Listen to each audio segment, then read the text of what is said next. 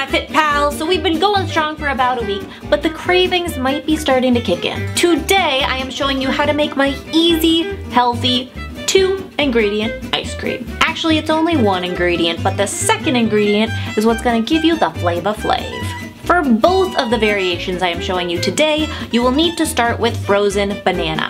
I like to cut mine into chunks before I freeze it, just because it blends up a little bit easier in the processor. And it is a good idea to let your frozen banana thaw for about 15 minutes before you blend it up. So let's start with my 100% guilt-free fruity ice cream. First, you add your frozen banana chunks into the food processor, and then you add your mixed berries of choice. Today I've got strawberries and blueberries. Blend it up until it reaches a nice, smooth consistency. You can devour as is, but I prefer to return it to the freezer for about 30 to 45 minutes just to firm up a little bit so I can scoop it out and enjoy it on a cone like traditional ice cream.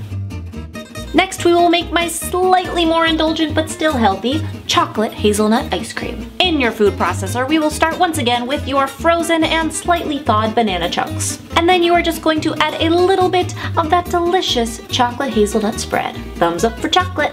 Again, blend it up until it reaches a nice smooth consistency, and if you would like, you can return it to the freezer for just a few minutes to firm up. It is so yummy, and you would never know that there is no actual cream in this ice cream. The banana is the perfect frozen texture to trick your buds, your taste buds. And it is naturally sweetened. Here you can download your PDF and in the description box below as always, so that you can remember exactly how to make your own ice cream, and it gives you a lot of other flavor and add-in options. There is more coming at you every single day this month, so please subscribe so you do not miss anything. Let's kickstart to a healthier you, and remember, it's all a matter of mind over munch.